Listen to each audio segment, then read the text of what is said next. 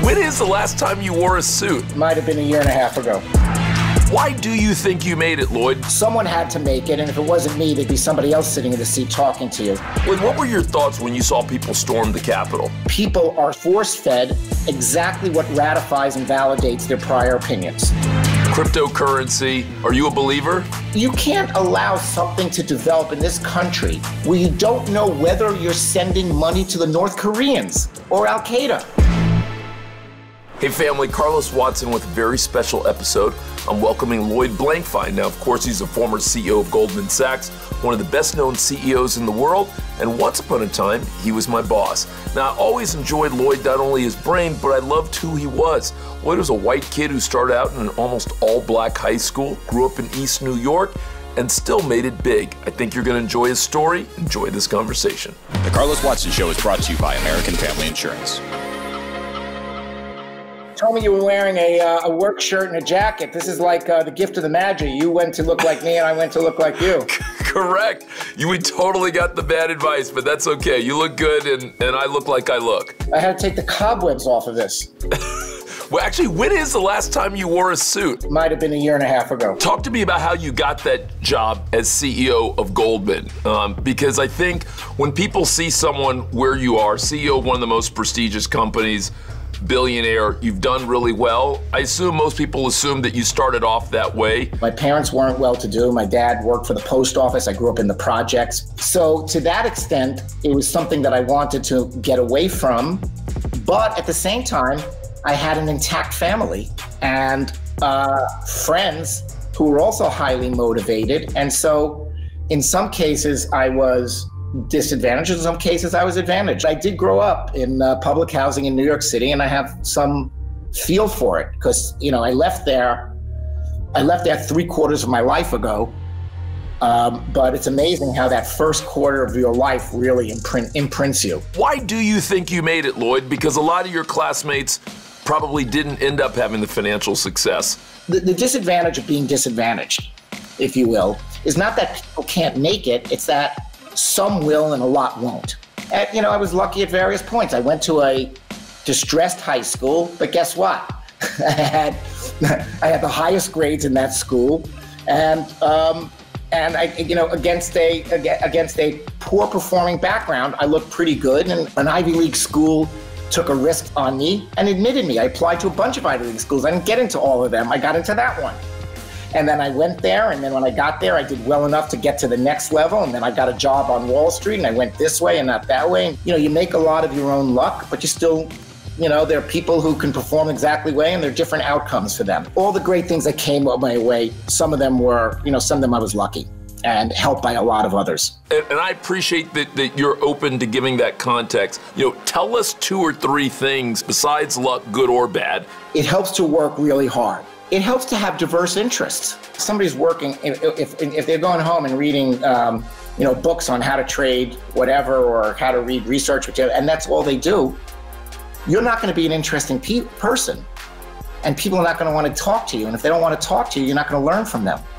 I look for people who make people around them better, and not just people who are selfish, being self-promoters. It's very important to get people who themselves will help recruit and retain other people because they're liked. You have to make an assessment about whether somebody could grow. Are they the kind of person that evolves or not? I like curious people. If people are, you could tell what people want to know from the questions they ask. You always have to keep growing. When you stop growing, you know, then you're on a shelf. Then you keep doing the same thing over and over again.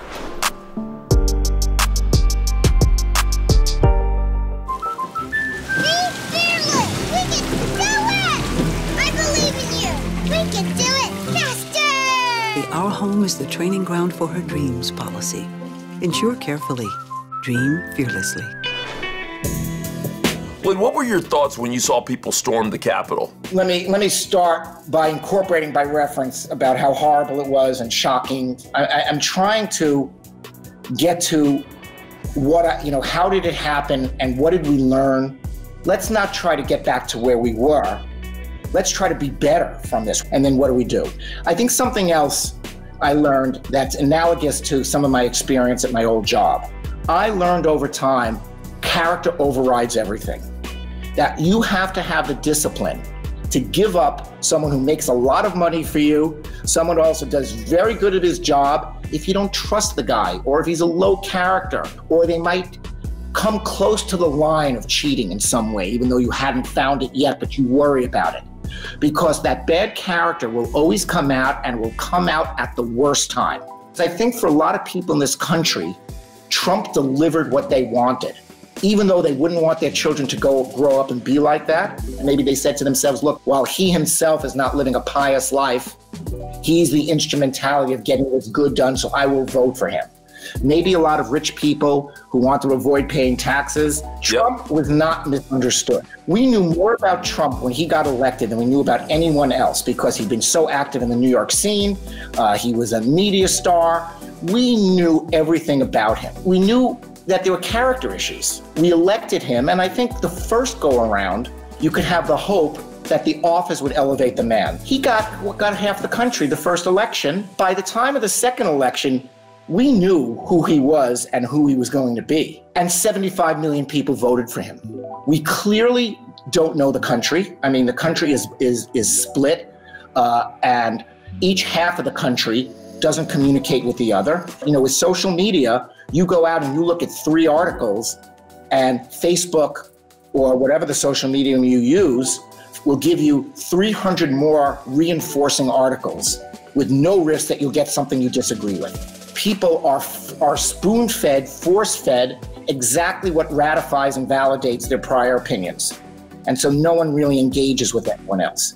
And I think we have to study that and think as a country, what do we want to do? And I think we have to do certain things to make people engage with each other. I do think that there's an opportunity to almost say that there's a need to reset America, that there's almost a need for America 2.0.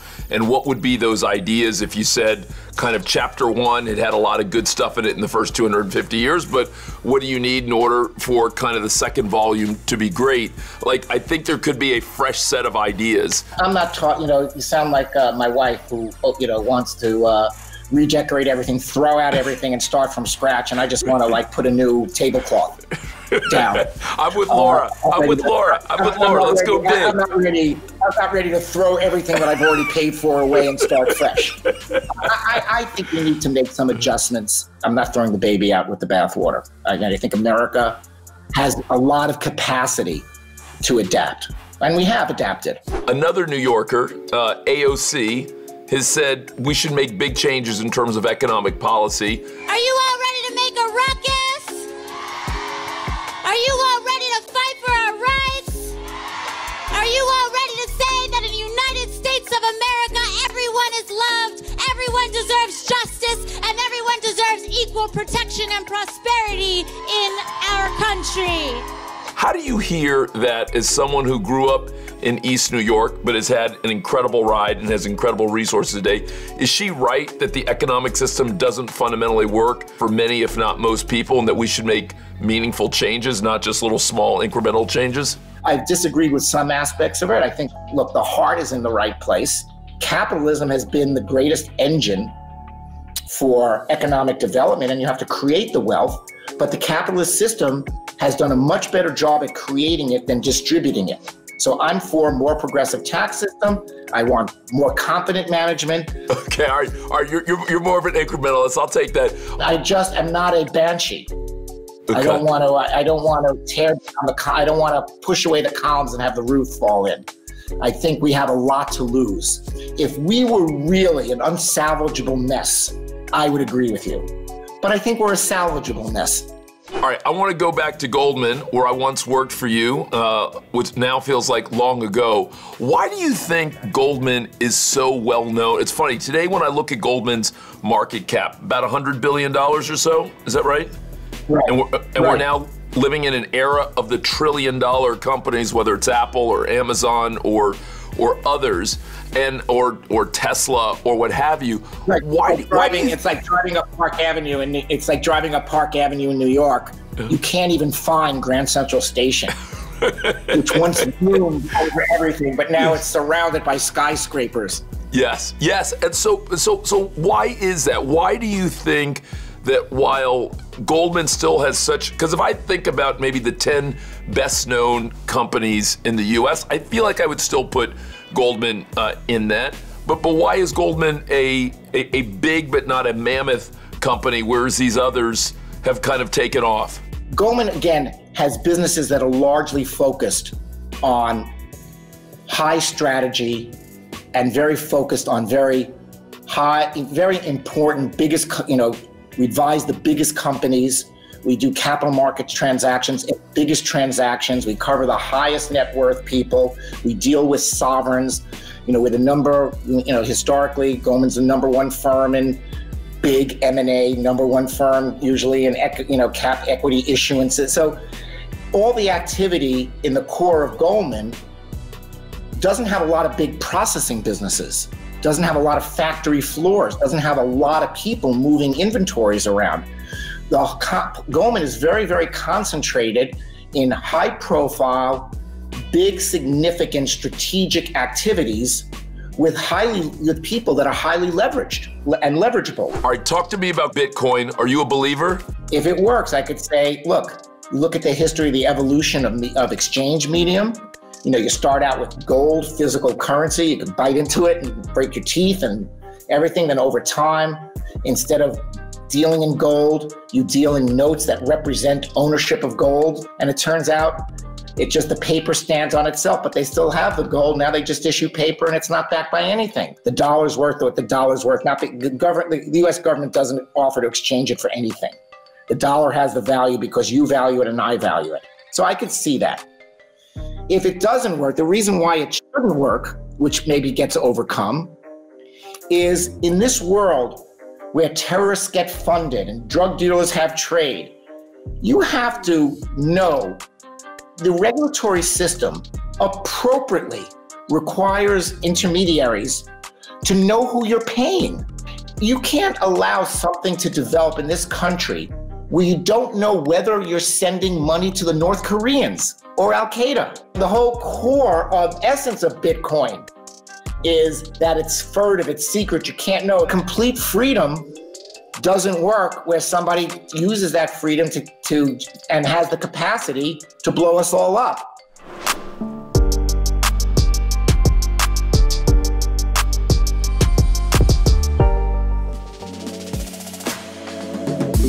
One of the things that we talk a lot about on the show is how people realize their dreams, how they make things happen, even if often things aren't quite going your way, what you called, both good and bad luck. What's the best advice you've either given or gotten on that question of dreaming fearlessly? I would say one of the most important elements of a character to have is resiliency. I think you should dream, and if those dreams get deferred or unrealized or unrealizable, be resilient enough to, okay, I'll move forward and keep going and keep amending and revising your dreams. The most important thing is not the dream, it's having a dream and having a motivation. The question of motivation and how lucky I thought some people were to have been motivated and to have need for money, and therefore that was their motivation. It sounds an ironic thing to say, and it is. I've noticed in people that it is sometimes burdensome to not only have to execute on motivation, but to source the motivation in the first place. Because if you're too comfortable and life is too easy and it's too attractive to go out and, gambol in the fields, maybe you don't apply yourself as much. And in the long run, that's not healthy for you, not healthy for the spirit. One has to strive.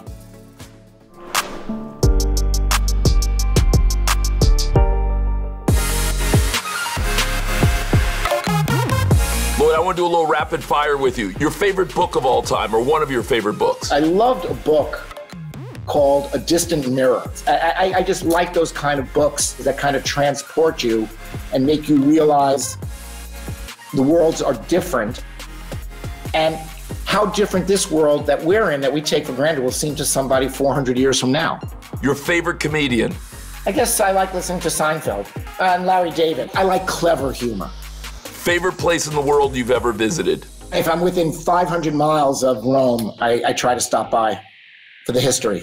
Who would you love to meet, dead or alive, Who you haven't met? Lincoln, because he was so wise and super confident without ego, it seemed. Lloyd, I love it. You're going to have to keep coming back. You got to promise me you're going to keep coming back and visiting the show. This won't be the last time. I will tell you, as long as the commute is as long as the reach to my computer in this socially restricted, world where we're all digital, you can have me anytime you want. Thank you. You know I'm going to ask you to come back again, and I promise you the commute won't be any worse. All right. Hey, it's always great. I miss you, Carlos.